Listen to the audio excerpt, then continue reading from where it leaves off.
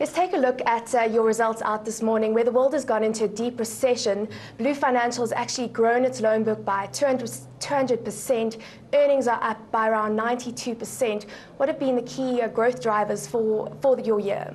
Well, most of that growth obviously occurred before the credit crisis, which set in September of last year.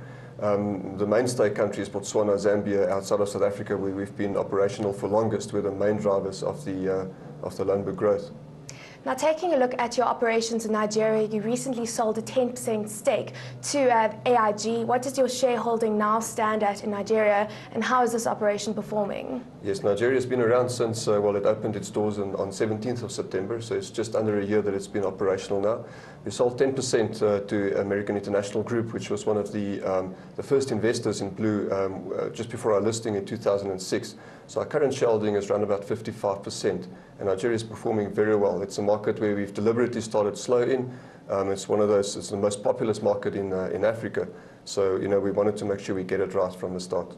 Now, from your financial results, I picked up that you incurred a foreign exchange loss of 47 million rand and subsequently have implemented a hedging strategy. Can you tell us more about this? Yes, sure. Well, the funding came through from Europe. Our business model is basically one where we borrow money internationally, dollar-based, euro-based, and then we'd on-lend it in a local currency facility, be it kwacha or pula. And then normally we would take up a local currency facility. In this specific case, we took a dollar facility that just before the credit crisis hit in September, when that money flowed, and there wasn't simply not enough time to hedge it in time. That has since been reviewed. The currency loss has been hedged in. We've actually hedged in a profit now, so that won't happen again. Now let's look at your operations in Africa as a whole, if we can cover that. You've aggressively expanded over the past 9 years into 14 African countries. Now, how have these countries been impacted by the recession, and which countries are specifically lagging in a recovery and are of concern to you? I think at the outset of the credit crunch, most people thought that Africa would be largely immune to the credit crisis.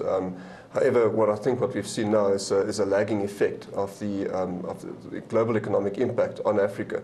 Reason being that you've seen a deterioration in remittance flows from Europe, from the US. You've seen a slowdown in commodity demand, especially from China and the rest of the world, and that effect has only come through into Africa right now. So you see slower growth. You see specifically countries dependent on commodities such as Botswana and Zambia, where the currency took quite a beating against the greenback or the euro. Have you tightened your lending criteria? Yes, absolutely.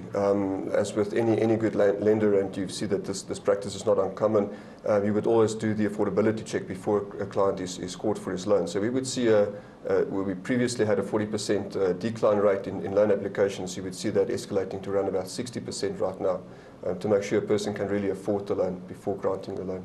Now, I understand you've, over the past year, extended your product offering to include small business finance. How has this performed, specifically in light of the fact that small businesses are perhaps the most vulnerable to a recession? Small business has performed extremely well.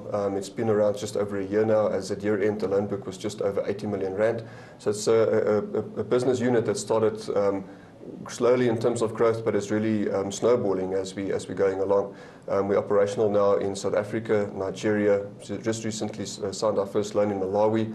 Lesotho, Zambia, also countries that is operational in terms of small business. Now, our philosophy differs a little bit from your normal lending, where we would look at the viability of the business.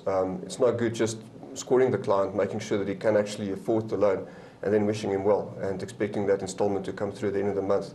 You need to be continuously and actively involved in the business. So for that reason, we've got a pool of experts which the borrower can draw from if his business hits a tough time. There's ongoing education that's taking place as well. Morne, just quickly before we wrap up, your operations in Ghana, is that still on for the rest of 2009? Absolutely. Ghana has been capitalized, so the first branch will be opening up in the capital pretty soon.